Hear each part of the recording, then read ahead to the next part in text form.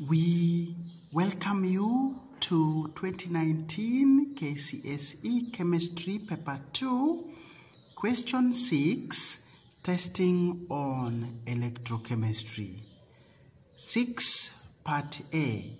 What is meant by standard electrode potential of an element? So, standard electrode potential of an element simply refers to the potential difference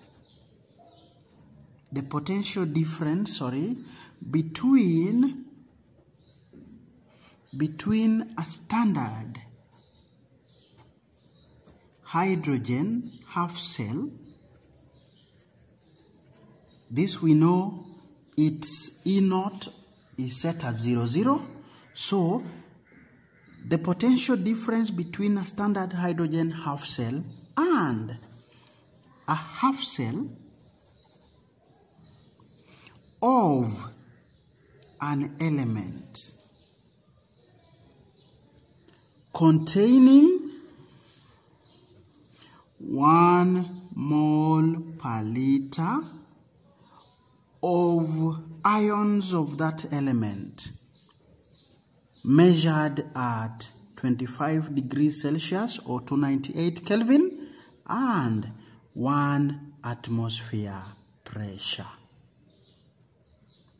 That is the meaning of standard electrode potential of an element.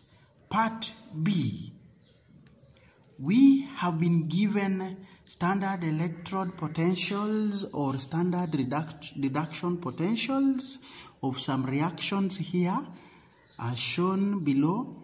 We have manganate 7 being reduced to manganese 2. E naught is given here. An element M3 being reduced to M2. E naught. An element N2 being reduced to N. E naught in volts is also given here. Element P2 being reduced to P. E naught given as well. Then we have a gas Q being reduced to Q ions. And lastly, we have another gas R being reduced to R ions. Now, for all questions that have to do with standard electrode potentials, I always advise my students to remember a very simple tagline, which goes like this. The reaction with the most positive, or the element with the most positive E naught, or even the half cell with the most positive E naught, is actually the strongest oxidizing agent. This is all a student need to remember. Now, oxidizing agents, we all know, they normally get reduced in reactions. Then, reaction now normally takes place at the cathode of a complete cell. And when we are drawing the cell representation, this cathode is always put on the right hand side. This is the tagline that will help any student to answer any question as far as standard electrode potentials are concerned. It is my prayer that we all remember it, and for the most negative E naught, it is just the opposite of what we have written here. So, most negative E naught value, strongest reducing agent, gets oxidized, forms anode, and is placed on the left-hand side. That is the opposite of what we have here. So, to the first question, state whether acidified manganate 7 ions can oxidize M2. Give a reason. To answer this, let's just check the E value, the E naught value. You realize manganate 7 has a higher E naught value than M3. And for that matter, the oxidation will take place. So the answer here is a simple yes, or a student can write that manganate 7 ions will oxidize M2 to M3 for the first mark. Continue to give us a reason that M, or rather manganate 7 ions, has a higher E0 value than M3 for the next mark. Quite easy if you know our tagline. Question 2. Select 2 half cells which when combined gives the highest EMF. Here we shall choose the half cell with the most positive and go again for the one with the most negative. So looking at our standard electrode potentials, the most positive is Q and the most negative is P. So the answer here is quite easy. Simply tell us half cell Q and P. A student can also have the option of giving us the representations for the half cells. So we shall have Q2 gas, forward stroke 2Q ions, which according to our equations is still gas, and for P we have P solid, forward stroke P2 plus. Remember students that half cells are represented as element stroke element ions. This we have taught you very well in class. So you could say Q and P as simple as that, or you can give us the representations of the 2 half cells. Now, write the cell representation for the cell formed in B above. Here, we have to follow the rule, and the rule is that the one that will have the most positive E0 will have to be on the right hand side, which means the one with the most negative will have to be the one to start with. It has to be the one on the left hand side because it is the one that will be oxidized.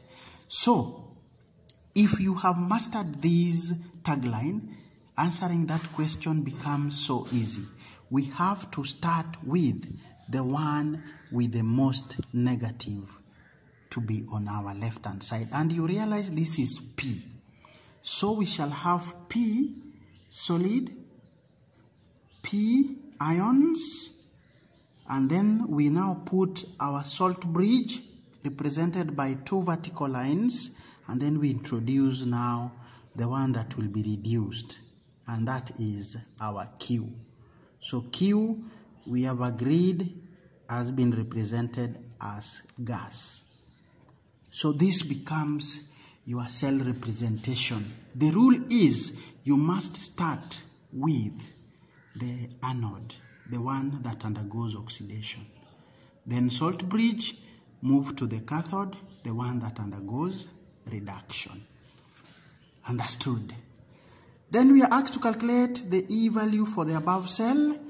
The answer here is E0 for the cell is given by E reduced half cell minus E oxidized half cell. We have reduced Q. Q has E0 of positive 2.87, and we have oxidized P. P has E0 of negative 0.23. So when you do the subtraction, you end up with E cell of positive 3.10 volts. 1 mark for the subtraction, 1 mark for the answer. but if the units are missing, you only get half a mark. Part C tested on quantitative treatment of electrolysis, the Faraday's law, and we are asked a mass of 1.24 grams of divalent metal. Divalent here will be very useful in our calculations. Was deposited when a current of 6 amperes or amperes was passed through a solution of the metal sulfate for 12 minutes.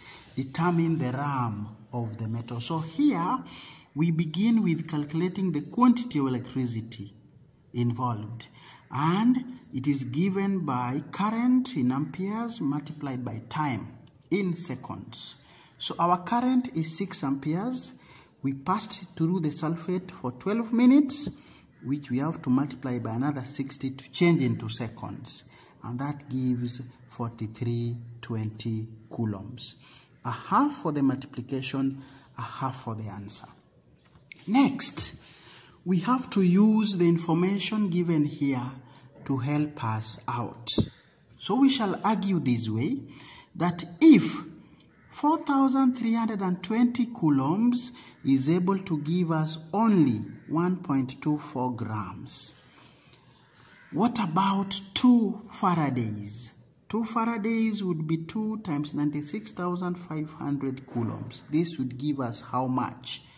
And the value we shall get here would be the answer. The value we get here would be the relative atomic mass of the metal. Why? Because we shall get a mass equivalent to 1 mole of the metal. The argument is we have been told the metal is divalent. So it means 2 Faradays are needed to deposit 1 mole of it. And 2 Faradays is equivalent to 2 multiplied by 96,500 coulombs. So doing cross multiplication, we shall have 2 times 96,500 times 1.24 divided by 4,320. And this gives us 55.4. We don't put G because this is relative atomic mass. It doesn't have units. So a half for that argument that 1 mole equivalent to the relative atomic mass of the metal would be deposited by 2 Faradays, half a mark for that, half a mark for multiplication by 1.24, half a mark for division by 4320, and a half a mark for the final answer without the units. Lastly, we are asked to state 2 applications of electrolysis. Electrolysis has so many uses or so many applications. We can use it for decoration of metals to improve on appearance. We also have purification of metals. We also have extraction of this time reactive metals. All these are applications of electrolysis. We have manufacture of sodium hydroxide. We also have manufacture of chlorine gas, and this goes hand in hand with hydrogen gas. We have something called sacrificial, or others call it cathodic protection as an application of electrolysis. We also have electroplating, and last but not least, we have anodizing of aluminium. All these are applications of electrolysis. A student was supposed to pick only 2 for 1 mark. We have come to the end of that question, and we want to thank you for your time.